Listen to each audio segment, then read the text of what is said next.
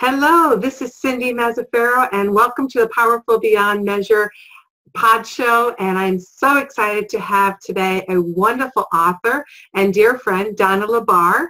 She is a certified integrative health coach, author, and public speaker. Donna teaches individuals how to transform their health naturally with new ideas to reserve common health conditions and illnesses by supporting the body's ability to heal. Donna uses uncommon concepts to achieve quick and easy health restoration. Her new book, Simple Natural Healing, A Common Sense Approach to Total Health Transformation, was released by Morgan James Publishing from New York in September of 2016 and is very popular, a very wonderful read. I've read it myself and extremely helpful in getting people on track fast to wellness. So welcome, Donna. I'm so happy to have you here today.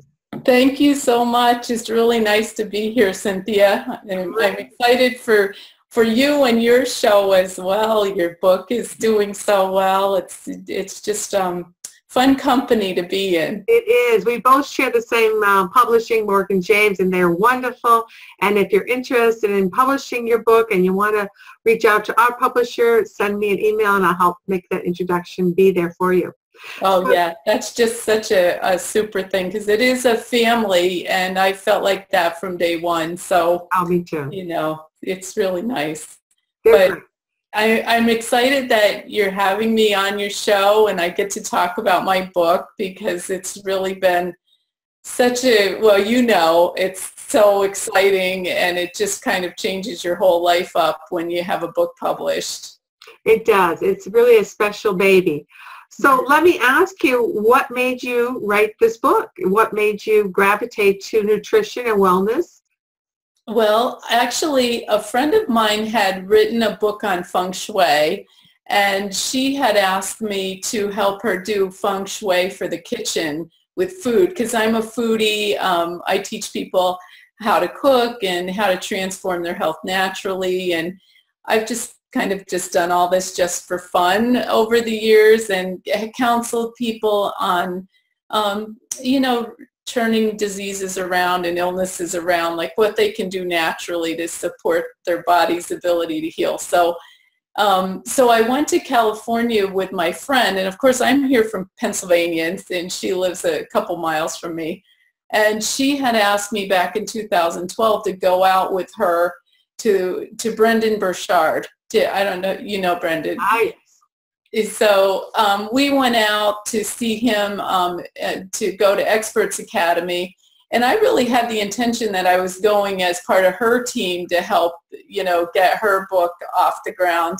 And so when I was there, they had me, you know, registered and said, what are you going to be speaking about? Because you're going to be presenting for the next 4 days.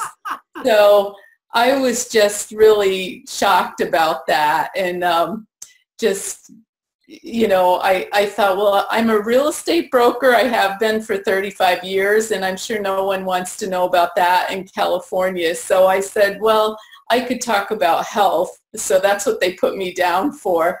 So she and I split up, and the next 4 days I spent presenting about health. And I met another author out there who really tried to encourage me to write a book about my things. She just happened to be at 2 of my talks and was like, you should write a book about this. So when I came home, she contacted me. She had written 12 books. She wrote Happiness Quotations was one of her latest ones.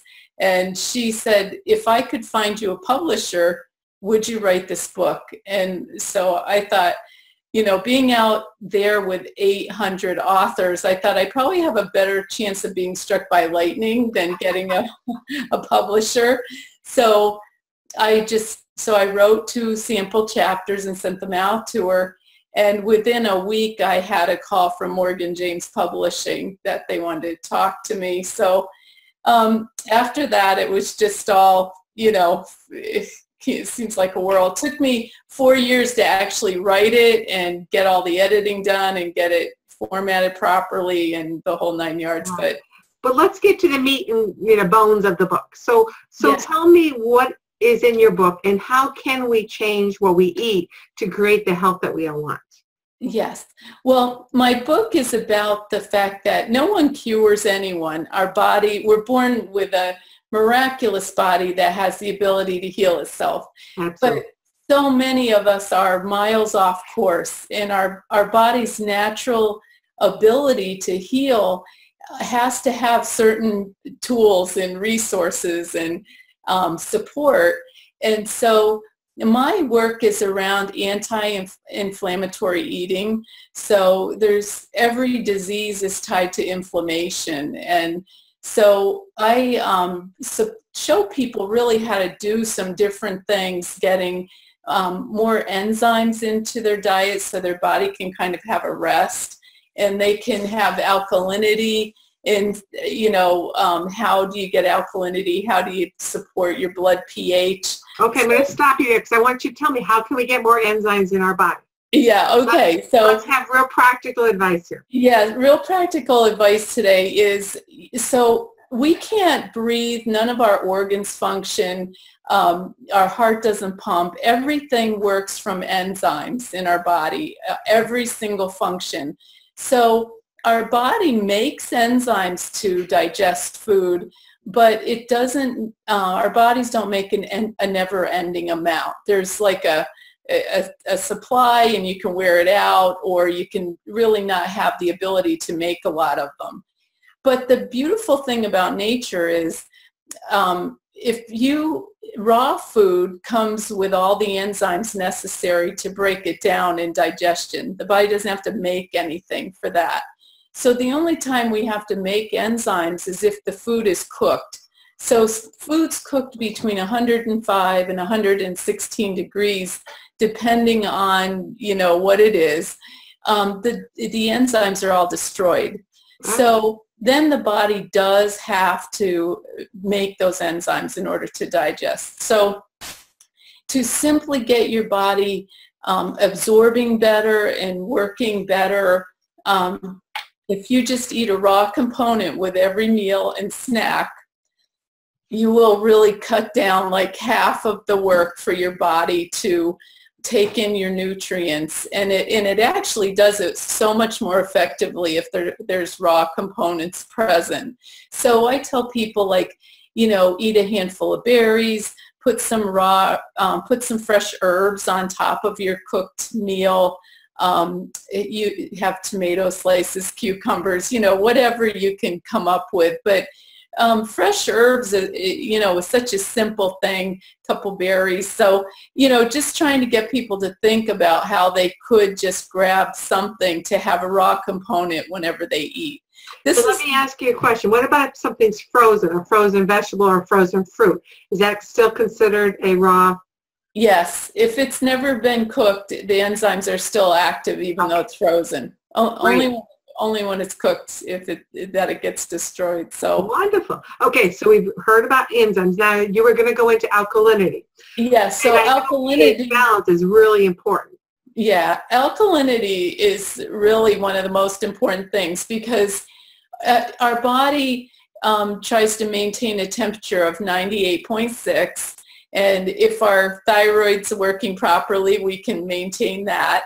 And but our body also keeps our blood pH at 7.365. So that's something that it's doing 24/7, working to do that. And why it's important is we have a lymphatic system and we have a blood system. So our plasma takes in nutrients, and our lymphatic system cleans out debris and toxins and dead cells and things, and clears them through our liver.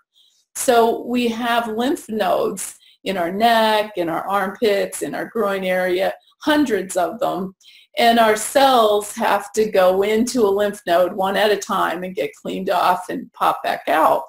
And our lymphatic system is like a saline solution. Our tears, our sweat, slightly salty.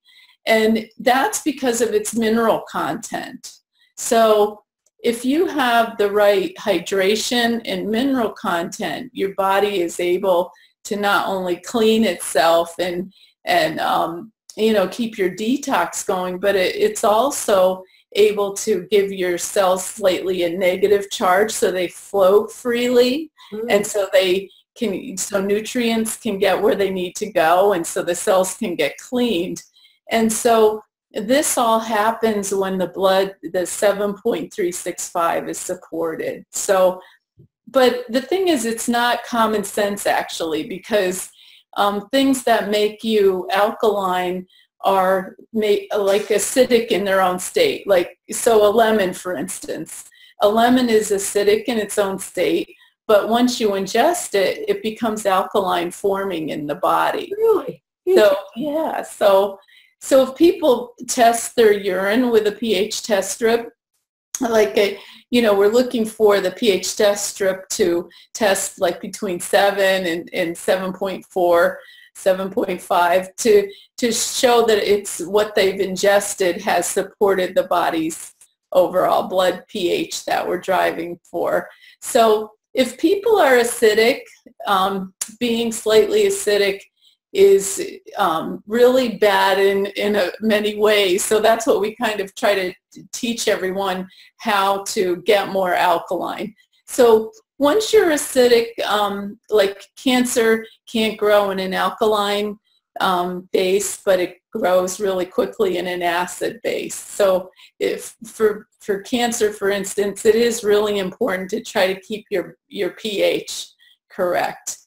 But also, people, when they start getting slightly acidic, have all kind of health issues. Then the acid reflux and heartburn and hiatal hernias and GERDs, and the list goes on of the acid issues and the gut issues. But also inflammatory illnesses that they're slightly acidic, like lupus, fibromyalgia, chronic fatigue, even Lyme disease is an inflammatory illness. So all my work centers around taking inflammatory foods off the plate.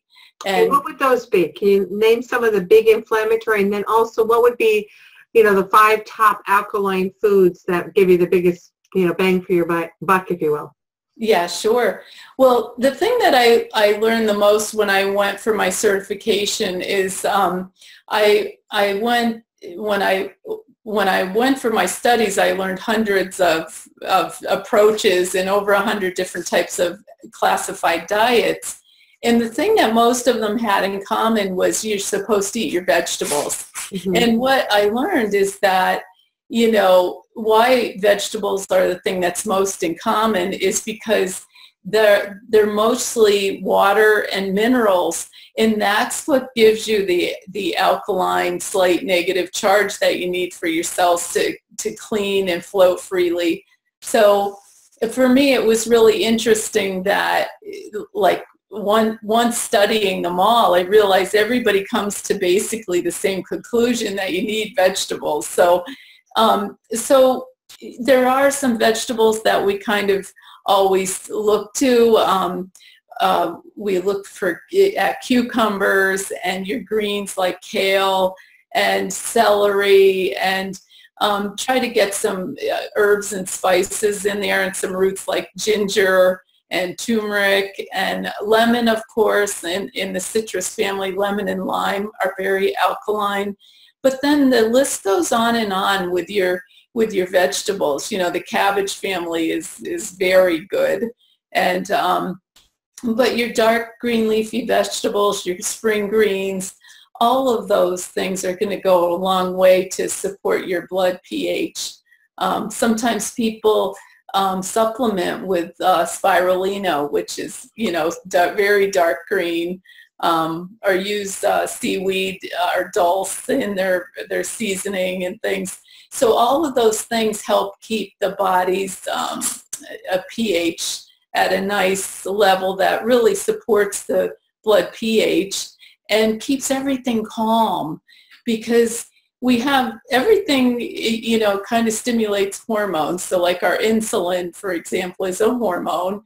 And so many things like being overly stressed will give you your fight or flight response, which is, of course, your cortisol and your adrenaline. Well, they're very, they really create a lot of acid in the body because they're designed to make all of your cells like jump to attention, and so you get hot and red-faced, and so they're very like acid forming. Would be a challenge for your blood pH. And during those times, you would actually need more alkaline food. Yes, yes. So, and interesting. So you never have to worry about getting too alkaline. Most people would have a hard time getting too alkaline. You know, I think you could. Some people get so fixated on being alkaline that they don't eat any foods that are acid forming. And of course, that's not in balance. You really do need some acid-forming foods. So I try to train people to have 75% of their plate vegetables. So of that 75%, half of that would be a salad, something raw, and the other half would be cooked vegetables. And then the 25% that's left would be something from the acid forming category, you know, so a protein, you know, that, so your beans, your legumes, your fish, your meat, eggs, you know, whatever someone might want to pick, that would be a balanced plate with that many vegetables and a protein source like that that's more acid forming. So that would keep their blood pH supported nicely, and then you can use things like berries and nuts and seeds as like a garnish or, you know, a condiment. So instead of eating a lot of them. So I try to have people watch out for sugar. You know, we're hearing everything about that these days. Exactly. And also people tend to not realize that their carbohydrates are their sugars. So I trained them that your body only knows sugar, fats, and protein. It doesn't know anything about carbohydrates because as soon as it gets to starch, it converts it right away into sugar. Well, also aren't fruits also one that convert right to sugar as well? Oh, yes, and fructose, you know, has to be metabolized through our liver.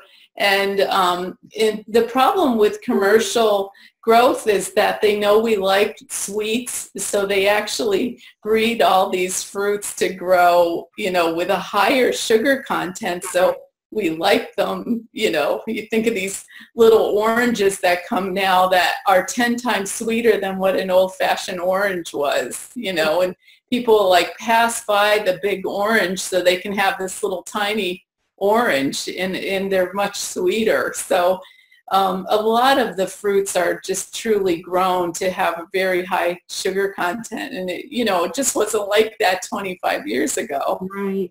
Now, what about vinegar? You hear a lot of people will tell you vinegar is very important. Is that considered acidic or alkaline? Well, in its natural state, that's another example. I have people use raw organic apple cider vinegar. It's very interesting because it again is acidic in its natural state. So sometimes when people go to their doctor will say, you need more acids for your stomach, for your digestion. So apple cider vinegar to a doctor would meet that. It would be acidic. And so someone that teaches anti-inflammatory eating like me, I say you need organic raw apple cider vinegar because it's alkaline, and it is alkaline forming in the body, which is interesting because it really gives you the hydrochloric acid you need in your stomach, but it becomes very alkaline as it continues. Now, you say it has to be organic. It can't just be any apple cider vinegar then. No, well, to work the best, it's best to have a raw organic because there's a lot of pesticides used for apples, especially, and the raw gives you a kind of a probiotic for your gut, so you're getting the friendly bacteria. So it really enhances the whole process so nicely. So people use it for a weight loss. They use it for just purely digesting better. It's great for your gallbladder. What about the vinegar that when it has mother? They say there's mother in it. That's the mother. Yeah, like one brand that a lot of people use is Bragg's apple cider vinegar. That's very popular. But it in that company puts right on the front the mother in quotes, you know. But you know, that's just it's fermented and it's raw, so you know that property is in there. You can see it. It's kind of cloudy. It's not clear like the processed cooked vinegars. So are you supposed to shake that up every time you use the vinegar to make sure the mother's dispersed in it? You don't really have to. Some people are afraid of the mother. They don't want that. So you don't actually ingest the mother. It's just the mother's within the culture. It's within that. And the culture is really all through it. So that's not as important. Okay. Interesting. Yeah. This is very interesting. So what kind of, well, the one thing I wanted to ask is, does our metabolic system change as we age? And are there certain foods that we should, you know, stick away from as we get older? I've heard people say not to have as much dairy products or lactose free as you get older because our stomachs don't digest the lactose as well. What are your thoughts on that? Well, actually what happens as we age is our, for the most part, most of our enzymes are made in our pancreas. And so our insulin, the hormone, is made there. So there's a lot of enzyme and hormone action going on in our body. And as we age, we just make less and less enzymes. But my contention is you wouldn't wear yourself out in that respect so fast if you did have raw foods all along the way. You'd really kind of keep your pancreas healthy and not so used as if you were eating cooked food for the most part all the time, because then there's a huge demand on your pancreas then to make all the enzymes. So, well, I didn't realize I was doing so well because I actually don't care for cooked vegetables. Oh, I only like raw vegetables, and the only vegetable I like cooked is really corn, and I don't do that because it's a real starch or sugar, you know. Right. So it's a very rare treat, like corn on the cob, but typically I always have just raw vegetables, beets or salad. You're ahead of the curve. And you know what happens is people get older is they'll say, gee, I used to be able to eat that and I can't eat it anymore. Right. And I used to be able to eat those and I can't. And really what that is their body is just slowly not making those enzymes. So they can, you know, try to just reboot their system, like give their body a rest. And when I say take like do an anti-inflammatory diet, take some foods off your plate, I take all the starches off their plate for 30 days when I'm coaching them. So it would be your corn, your rice, your white potatoes. They can have sweet potatoes, but no white potatoes. No grains, no oats, no bread, no pasta, you know, just nothing with grains at all. And that's because of the enzyme, not because it's acidic. No, it's actually because of the starch and the conversion to the sugar. Yeah, the conversion to sugar right away. So, you know, the body starts that process as soon as that starch enters our mouth because we have amylase in our saliva. That's the enzyme that breaks down carbohydrates. So the whole process to get that turned into sugar right away, our body gets right at it. So we have, you know, our blood only has about a teaspoon of sugar at any given time. And so once it gets enough, the receptors on the cells close, and then you have all the sugar and insulin floating in your blood, and you get sleepy, you need to take a nap while your body does its cleanup work. So it's really important to get someone's metabolism back to snappy and, you know, start getting all of their systems back into balance. It's really important to take all these culprits off the plate. And the thing is, some of them actually cause problems for people. They either have an allergy to it, an intolerance to it, or they just don't make the enzyme to break it down. And so by taking them off your plate and getting clean and getting your blood working nicely and your lymphatic system working nicely again. I don't tell people, you have to stay on something forever. This is kind of like a cleanse, a way to cleanse and get your cravings all to go away and get your energy back. And then I have them step their food back in, and but one category at a time. So you can kind of see if something causes them bloating and gas and they just don't feel good, then we know, okay, they definitely have problems with that food category. So we can kind of see, do they, they might want to still try to eat it, but take a digestive enzyme in order to do that. So I've been lactose intolerant my whole life, and I carry lactate in my purse. So if I feel like having something, because the rest of the crew is, I'll chew a lactate and, have the ice cream. So, but, for me, I have to kind of plan ahead. I wouldn't just do that without taking a digestive enzyme. So you mentioned the acid reflux. So that tends to mean if they're having any of that regurg, or even difficult swallowing. Is that would that be the same thing, difficult swallowing too? Yes. Sometimes the swallowing can be tied to their digestion and acid reflux issues, and just it's hard when people have a lot of acid. It's hard for them to understand that they don't have enough acid in their stomach, but it's really their body overcompensating for the fact that they don't have the right amount of hydrochloric acid in their stomach. So once they use something, say like apple cider vinegar and water, to start normalizing that, all these things start just calming down and going away. And honestly, when I have people just do this for 30 days, they just feel amazingly better, because all of that calms down. So, the swallowing, I have a lot of people that do have swallowing issues, and and breathing sometimes tied to it. And a lot of times that's hydration and minerals. People tell me that they try to get healthy and they eat a lot of fruits and vegetables, but when we actually get down to journaling them, we find out that they're eating a lot of fruits and not really so many vegetables.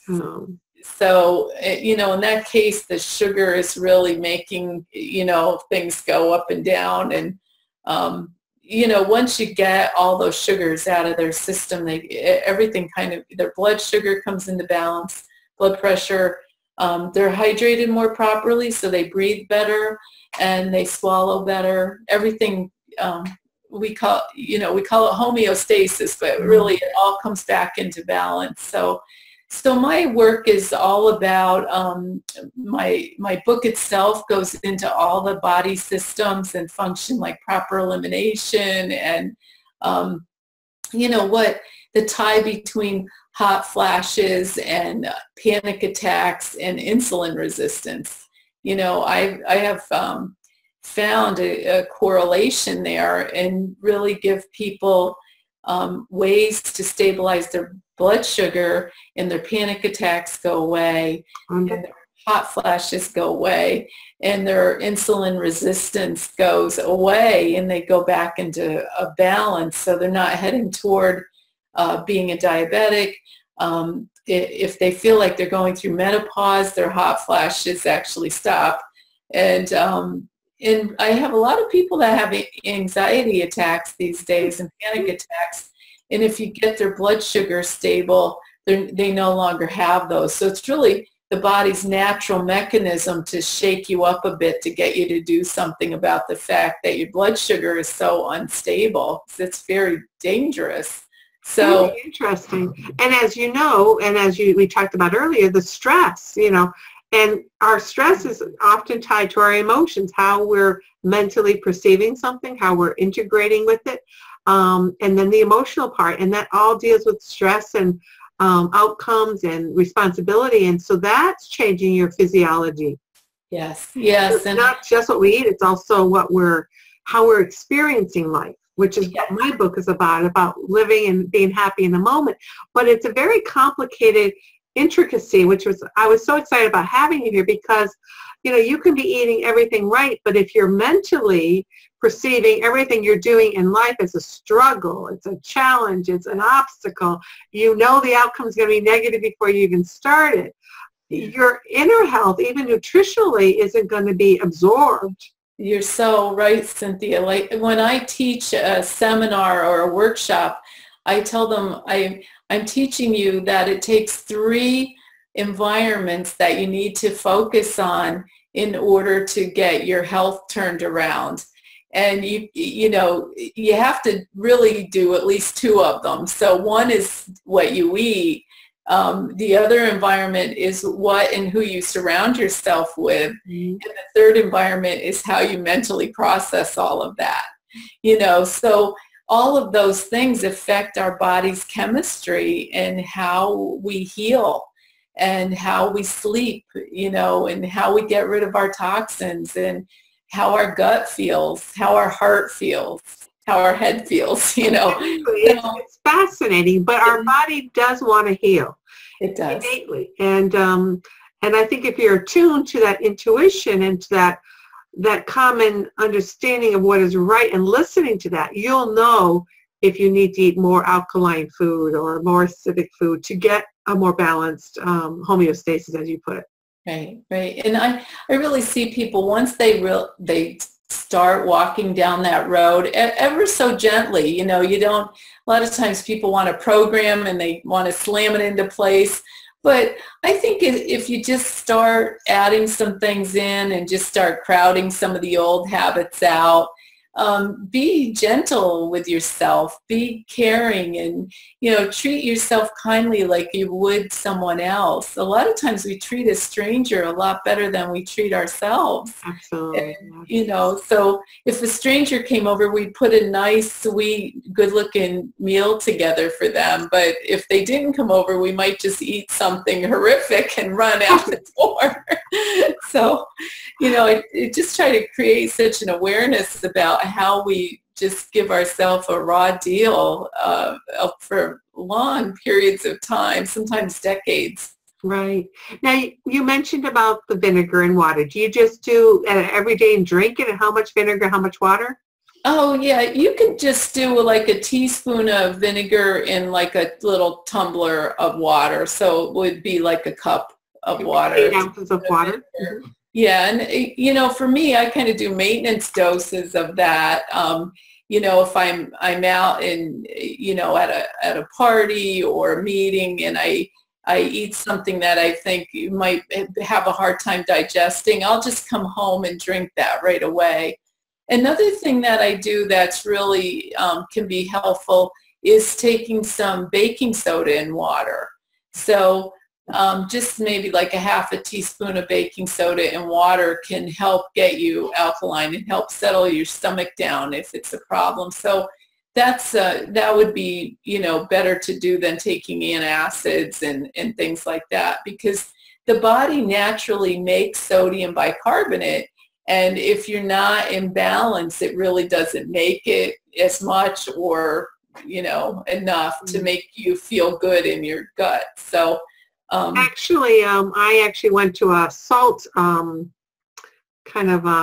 it was a yoga, and it was a salt, and you bought these salts and you're supposed to put them in water and it would dissolve into it, and then you're supposed to take some of this salty water and put it into more water, diffuse it a little bit, dilute it, and drink it. So is that the same principle? Well, and you'll read about that in you know, a lot of different things to use your salts. I of course have people do Himalayan sea salt because it's raw harvested, it has the enzymes present, and it has all your trace and your primary minerals. And what I try to explain to people is in the holistic world, we call them your salts. You need your salts.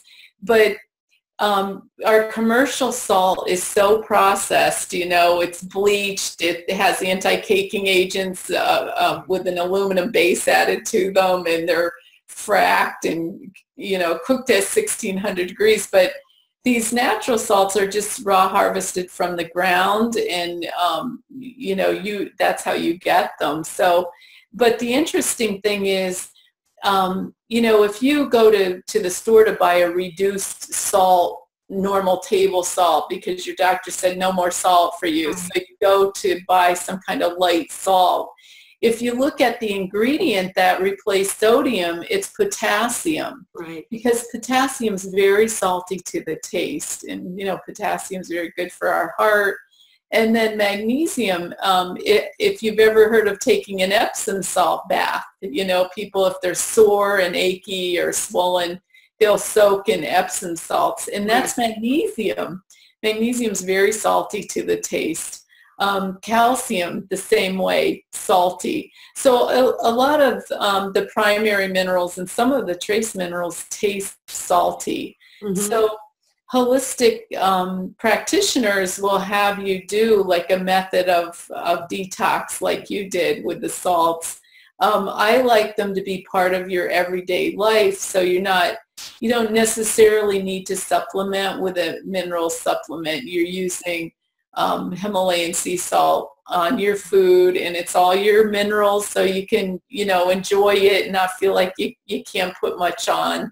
And then I also have my clients put a pinch of it in their water, because what I try to explain to them is if your body just worked to get you at a perfect 7.365, and that's like it totally balanced your fluids with your minerals, so it could have that perfect balance, and then you just took 20 ounces of water with no minerals in and poured it in, now your body's got to work to try to rebalance because it just got all this water with no minerals.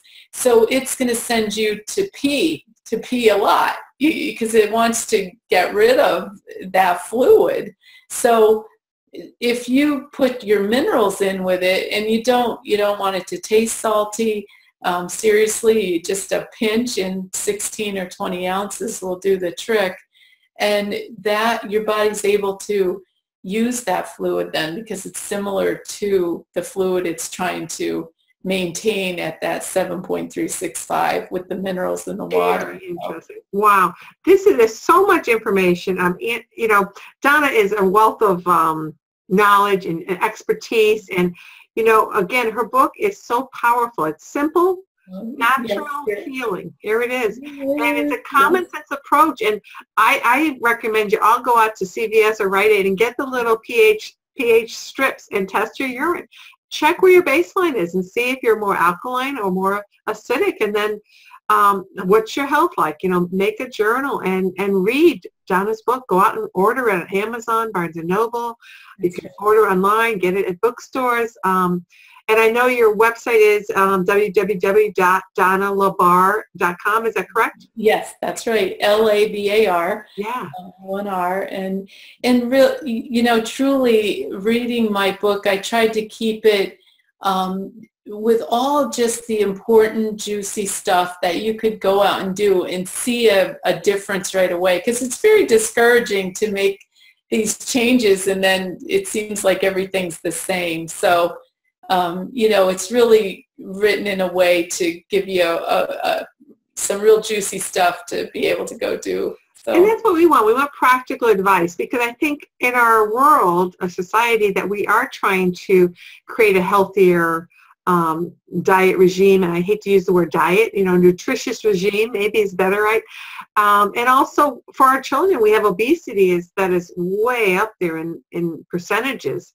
And it's involving our children as well. So, you really need to check out Donna's book. It's fabulous and it's user-friendly and it will definitely impact your life in ways right away, directly. Well, thank you, Cynthia. I've really been enjoying my book because, we don't know how our books are going to be received when we're writing away. Right.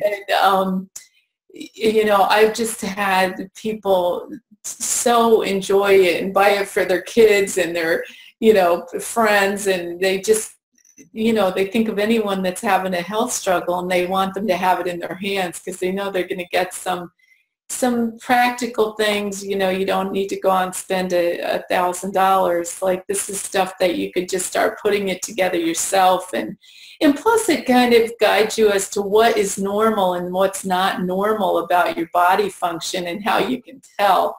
And that, I think the science behind it all is really kind of fascinating to people. So we can get pretty far in life and not really know how this piece of equipment we were given works. It's like it's so much more complex than any computer ever made.